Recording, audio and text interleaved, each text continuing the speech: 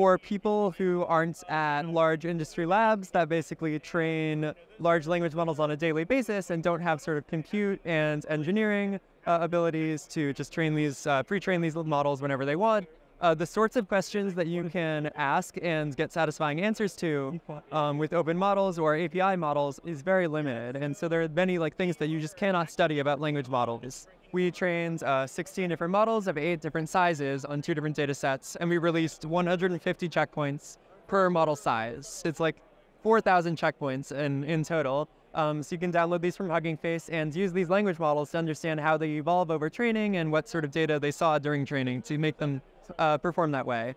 And then the other component of our paper, aside from this resource release, is basically a couple different case studies for why you should use our models to answer sort of interesting questions that we're also interested in.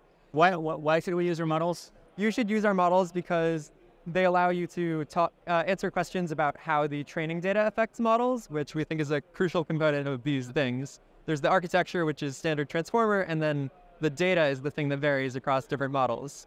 And the other thing that we're sort of pitching is studying models over the course of training. So people often look at understanding models basically as this there's this 10 gigabyte file that's a 7 billion model. It exists in the world. It's just there, and who knows how it became a thing. But the thing that we'd really like to move toward is basically understanding model properties intentionally and moving toward basically understanding how we could control those properties intentionally.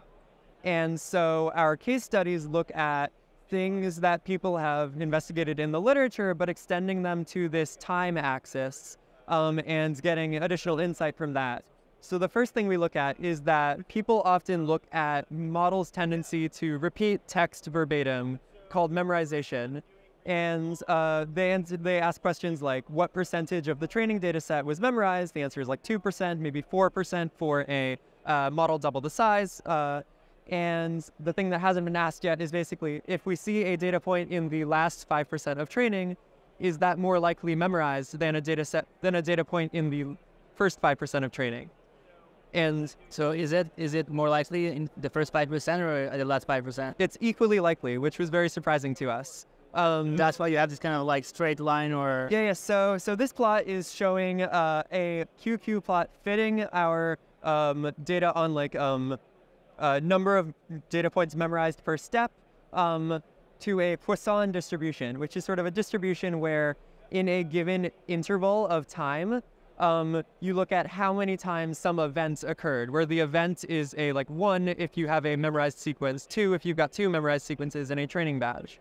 And the thing we find is that a Poisson distribution is a very good fit, which is surprising because a Poisson is a memoryless distribution where basically it doesn't matter if you memorized a bunch of data points the step before, the amount of data points you're probably going to memorize in this next step is still the same expectation. So basically, data points are not more likely memorized if they're later in training or earlier in training. There are various reasons why this could be the case that we hope to investigate further, like basically looking at exactly what sorts of data points are memorized. We're finding that things like code are maybe easier to memorize just because it's easier to predict what comes next due to things like syntax. What's the second thing was all these nice looking curves with the colors? Totally. So this is a plot where we have different model scales, these 4 different subplots. The x-axis is the number of times some fact, like Dante was born in Rome, I don't know if that's true, occurs in the training data. That's a one occurrence of that fact where those 2 entities are in the same sentence. And then our x-axis is basically how many times a fact of a given form appeared in the training data. And our y-axis is accuracy on this trivia QA data set, basically of the model answering questions about this fact, for this sort of grouping of frequent facts on the right versus infrequent facts on the left. So more frequent on the right, less frequent on the left. So more frequent go up. And also the colors are the colors are number of training steps. So the colors are number of training steps. So this sort of dark purple and brown are the end and near the end of training. This dark blue is 10% of the way through training, then 20% or 30%, and so on. So if you train the models more, they perform better on all sorts of factual questions, but especially if you look at this subplot, the 160 million parameter model isn't very good at answering questions at all. But for questions where it's more frequent, the gap in performance between frequent facts and infrequent facts increases. This gap between sort of the accuracy on the left side and the accuracy on the right side increases as you increase training steps. Got it. And finally, there's like this crazy thing where at the end it like explodes. What's the... Yeah. So the thing being plotted here is the sort of tendency of the model to associate a given gender with things like professions like doctors or nurses. And so the accuracy is basically how often the model prefers to sort of associate these typically male-associated professions with male pronouns in like a co-reference task. And so why did it explode at the end? And so the thing that we're doing here is, ideally, we would like to be able to say, we want our models to have some property. How can we change training intentionally and change the data we feed in order to get certain properties?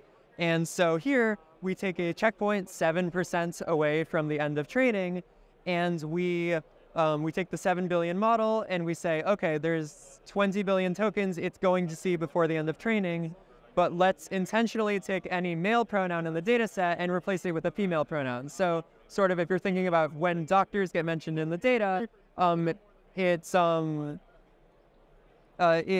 usually in the training data, you're going to see doctors being referred to as like male, maybe because of the statistics in the real world, but we want them to sort of have it be a toss-up. Then in that case, we replace male pronouns with female pronouns, so you're going to see more doctors being referred to as female in the data. And when we measure this effect after retraining the model in the last 7% of training with different data, it does have different properties on the sort of targeted evaluation. And so the pitch here is basically doing this training in the last 7% of training is a lot cheaper than training the entire model, and it allows us to sort of make a change that one might intentionally want to do. And so if there are other properties like, I don't know, avoiding to answer questions about sensitive topics like biorisks or something, you might want to try to do things like intentionally change the data to filter things out and then see how the model behaves differently as a result. And our training data is public, and so if you have the compute to do 7% of a training run, which is a lot cheaper than a whole training run, you could do a different filtering of the data and see how things change.